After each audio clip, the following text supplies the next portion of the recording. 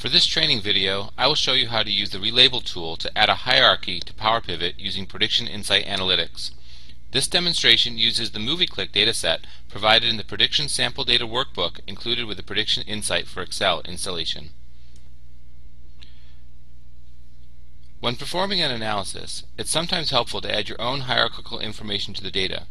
In this pivot table, I have a count of customers organized by the marital status that was provided as a data field.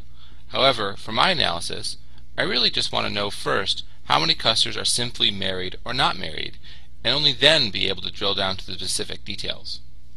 To create such a hierarchy, I use the Relabel tool from Prediction Insight Analytics. This tool provides a quick and easy interface to relabel values in a particular column. To use the Relabel tool, first I select the Relabel tool button, which is in the Clean Data menu on the Insight Analytics toolbar.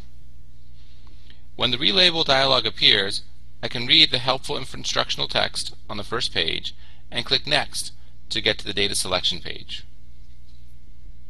Here I can select that I want to access data that I have stored in PowerPivot.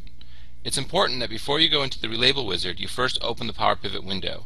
If you don't, Prediction Insight will provide a warning telling you to do so. After selecting that my data is in PowerPivot, I select the appropriate table, which is in this case, Customers. In the column selection page, I select Marital Status.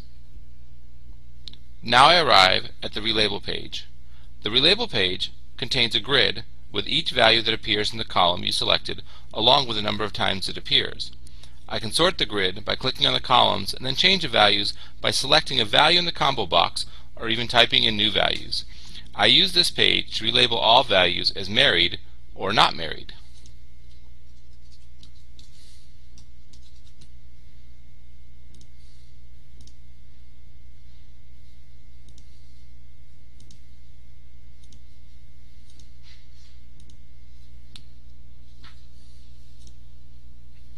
I click Next to tell Prediction Insight how to handle the result.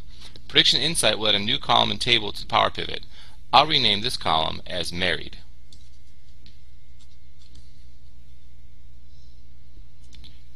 When I finish the relabel task, notice that I'll be prompted to refresh the pivot table results. This causes my new column to appear. Now I can add the married column to my pivot table to show a hierarchy between the married column and the marital status column, complete with subtotals. This concludes this training video for Relabel.